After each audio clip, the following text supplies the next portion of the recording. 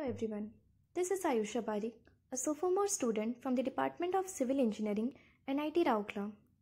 My topic is Leveling by Height of Instrument method, and I am going to discuss the first question from the third chapter of the book Surveying Problem Solving by Dr. A.M. Chandra. This assignment has been done under the guidance of Professor Mahendra Gattu. So here's the question. The following readings were taken with a level and 4-meter staff. Draw a level book page and reduce the levels by the height of instrument method. The following are the readings given, starting with 0.578 with a benchmark of 58.250 meter. 2 change points has been given. Before proceeding with the question, let's understand some of the important concepts. So first, starting with leveling. Leveling is a process used in surveying to establish the elevation of a point relative to a datum or to determine the height of one level relative to another. Station. A station is the point where the leveling staff is held.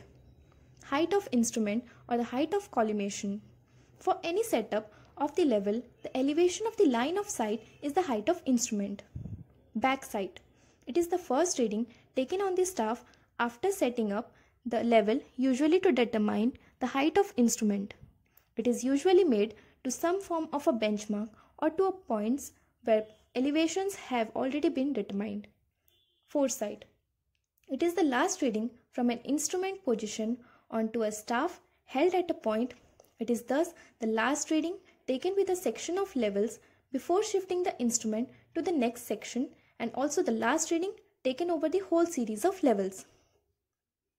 Change point. A change point or turning point is the point where both the foresight and backsight are made on a staff held at that point. A change point is required before moving the level from one section to another section. By taking the foresight, the elevation of the change point is determined, and by taking the backsight, the height of instrument is determined. Here's a picture showing the foresight, backsight, change point, benchmark, and the height of instrument. Intermediate sight. The term intermediate sight covers all sightings and consequent staff readings made between the backsight and the foresight within each section. Thus, intermediate sight station is neither the change point nor the last point. Balancing of sights. When the distances of the stations where backsight and the foresight are taken from the instrument station are kept approximately equal, it is known as balancing of sights. Balancing of sights minimizes the effect of instrumental and other errors. Reduced level. Reduced level of a point is its height or depth above or below the assumed datum. It is the elevation of the point. Let's discuss about the height of instrument or the height of collimation method. In reducing the levels for various points by the height of instrument method, the height of instrument for each section is determined by adding the elevation of the point to the backsight reading taken at that point. The height of instrument remains unchanged for all the staff readings taken within that section, and therefore the levels of all the points lying in that section are reduced by subtracting the corresponding staff readings. That is, intermediate sight or foresight from the height of instrument of that section. The arithmetic equations used in this method are sigma backsight minus sigma foresight is equals to last reduced level minus first reduced level, and sigma height of instrument into number of intermediate sights plus 1 minus sigma intermediate sight minus sigma foresight is equals to sigma reduced level minus first reduced level. Coming back to the question, the given observations include 0.578 as the starting point with a benchmark of 58.250 meter. There are 2 change points at the 5th and the 8th reading. Coming to the solution, the first reading being on a benchmark is the backsight, and as the 5th station is a change point, the reading 2.005 is the foresight reading and the reading 0.567 is the backsight reading. All the readings between the 1st and the 5th readings are the intermediate sight readings. Similarly, the 8th station being a change point, the reading 3.679 is the foresight reading, 0.612 is the backsight reading, and 1.888 and 1.181 are the intermediate site readings. The last reading 1.810 is the foresight and 0.705 is intermediate site readings. Then all the readings have been entered in the respective columns in the following table. For section 1, the height of instrument is given by the elevation plus the backside one, that is 58.250 plus 0.578, that is 58.828 meter. Now for calculating H2, we'll subtract intermediate side from the height of instrument, that is given by Hi1